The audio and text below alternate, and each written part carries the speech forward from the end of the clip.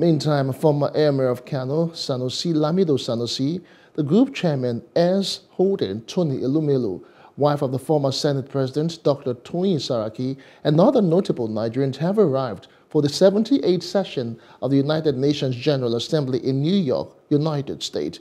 The 78th UNGA is themed Rebuilding Trust and Reigniting Global Solidarity, Accelerating Action on the 2030 Agenda and its Sustainable Development Goals towards peace, prosperity, progress, and sustainability for all. Sanusi II attended a film screening, The Agreement, the making of the SDGs, and the panel of discussion with UN Deputy Secretary General Amina Mohammed. Well, I'm one of the Secretary General's advocate on SDGs.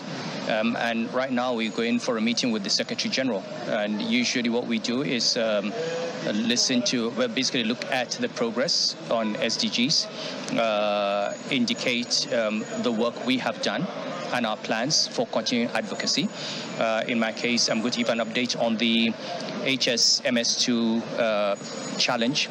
As you're aware, 2 years ago, I started a challenge to train teachers because teachers are the strong point or the weak point, depending on where they are in the educational chain. We have so far disbursed almost $250,000. We've supported 60 projects in 20 African countries. We're targeting, and this basically has impacted about 60,000 children. Now, what we're targeting over time is to get to 1,500 projects, 10,000 teachers, 5 million pupils.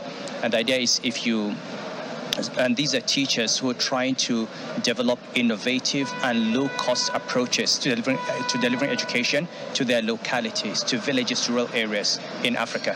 So that's my big project, and that's what I'm reporting on.